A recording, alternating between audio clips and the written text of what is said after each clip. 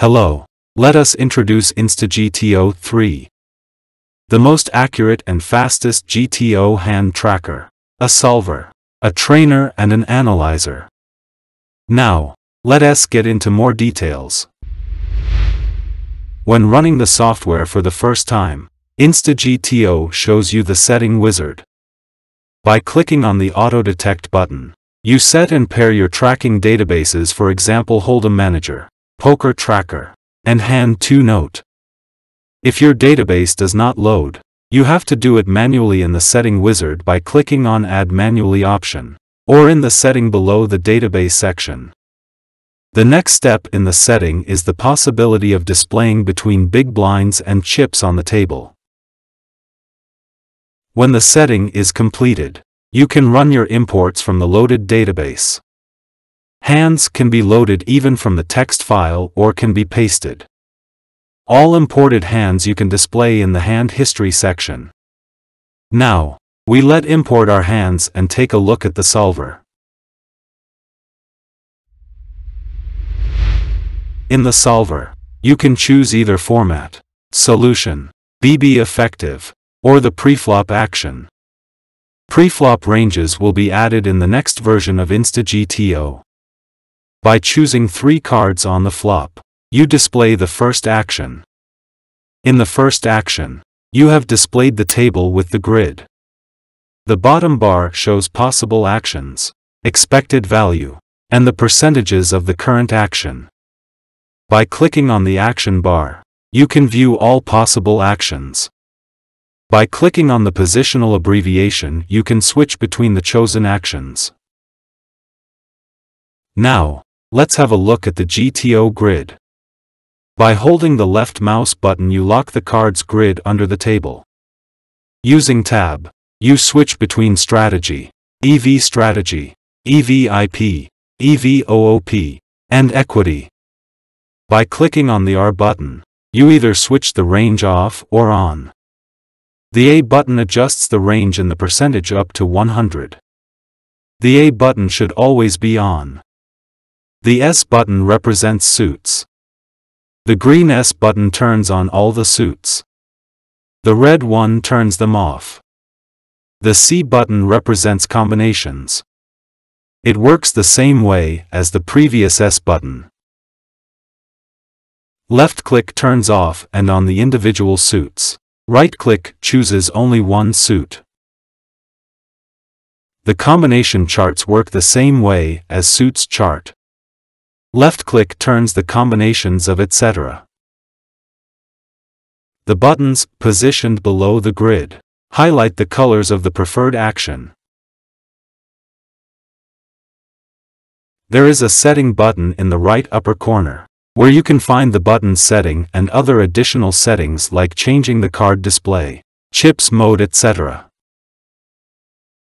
Also, you can open a new solution in the current window. Open a brand new boards with the same setting. Or add a new solver window. Now, we look at the aggregated reports. In Aggregated Reports, you also choose Format, Solution, BB Effective, and the Preflop action. All possible flops with strategies, expected values, EVOOP, EVIP, and equity are displayed. It is possible to sort out values from the lower position to the highest one. In the right bar, you can filter the visible boards.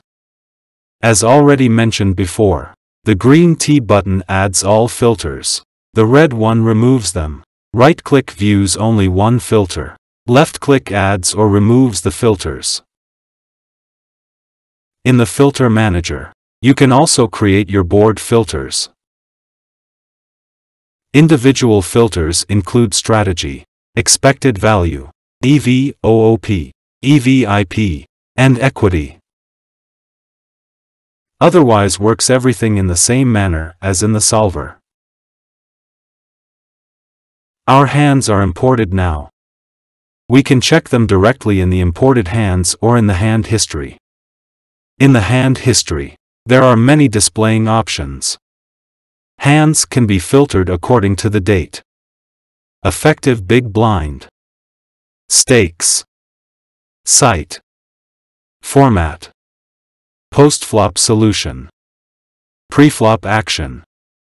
Hero. Hero group. Opponent. Opponent group. Combination. And according to the board. The opponent and hero group can be created, deleted, and edited by you like this. Fill out the group name. Select your color and search and select players. Next, we can create the board filter here. We introduced the board filter in the Aggregated Reports section.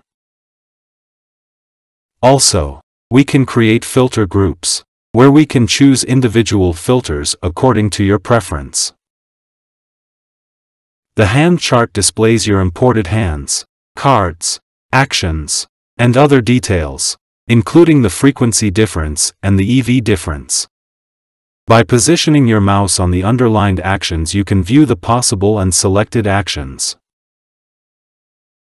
The grid below the hand chart shows you your actions and the strategy of your game. By clicking on the individual action, you display it in the replayer. There is an overall bar in the right lower corner, where it is possible to choose two modes for reviewing your game. The first one is the mode marked as Learn from Mistakes, and the second is marked as Replay Mistake Hands. Both of them serve as a trainer for your learning. In particular, you can choose only the exact mistake level that you want to go through. With the up and down arrow, you control the visible hand, and with the left and right arrows, you can control the selected action. Next, there is a table which shows the cards that you hold. The white border shows you the played action, whereas the green border shows the best action. HUD analysis. In the HUD analysis section, you can view all the possible stats, from which you can learn how to play current stat action optimally. HUD analysis filters work the same way as the filter in the hand history section. There are 4 types of HUDs. It is possible to sort them according to frequency, frequency difference and expected value, only frequency difference, and expected value versus GTO. HUDs are divided into out-of-position play and in-position play. The individual out-of-position play and in-position play are then divided into initiative preflop and defense preflop. Initiative preflop out of position is, for example, 3-bet spot in heads up. Defense preflop out of position is, for example, versus raise in heads up.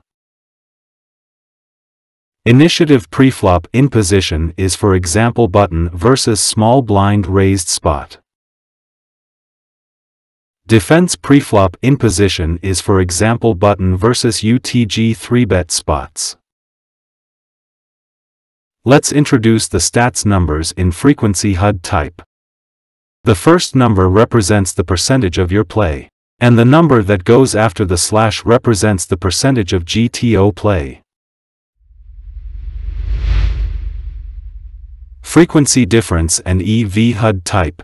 The first number before the slash represents your play minus GTO. And the second number represents the expected value of the stat. Frequency difference does not differentiate between the two numbers. It only shows your play minus GTO. EV versus GTO shows only the expected value of the stat. You can adjust the big blind columns in the settings, and all stats have own detail window what you can open. On the right side of the row, there is a graph icon which displays the stat details. There are 4 different graphs. The left upper graph shows you the play of the hero according to GTO on different big blind levels. For example, from 5 to 9 big blinds we play bet for 10%, but GTO plays it for 12%. The value in the brackets shows the number of the played actions. The right upper graph works the same way just from the opponent perspective. The left graph below displays your and the opponent's EV loss according to the optimal play. The higher is the column, the greater is the loss. For example, these two last columns show you the overall loss, and we can see that the hero is losing less EV than the opponent. In the brackets below the graph you find the count of the hero's actions and the count of the opponent's actions. The difference between this graph and the previous one is that this one shows you the loss over time instead of loss according to big blinds.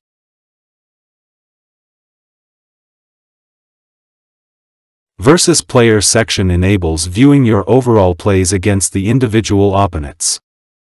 It is visualized in the graphs. These graphs show you hands graph with the overall EV GTO mistake difference. It means that you can see who is playing better GTO play, whether it is you or your opponents.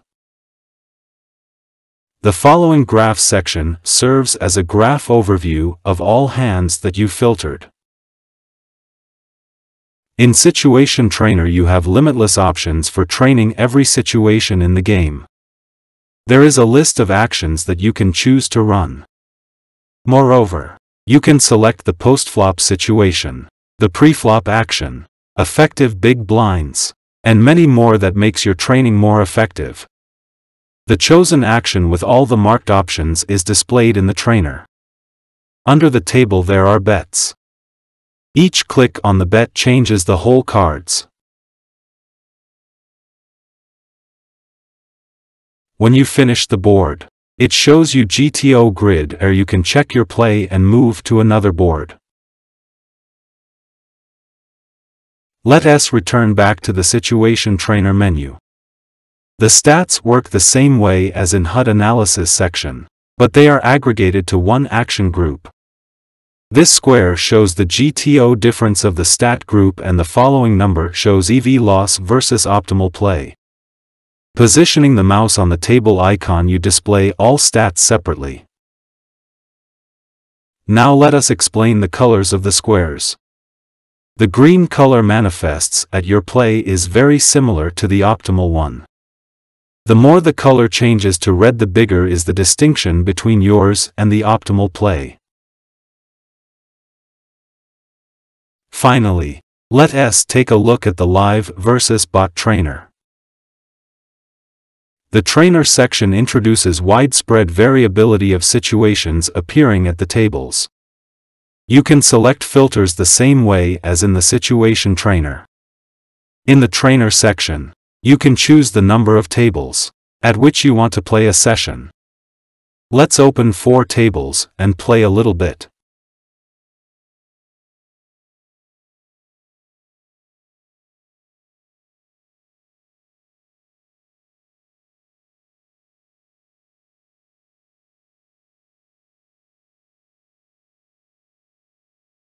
As can you see, tables are dynamically showing and disappearing, and you finish a particular hand.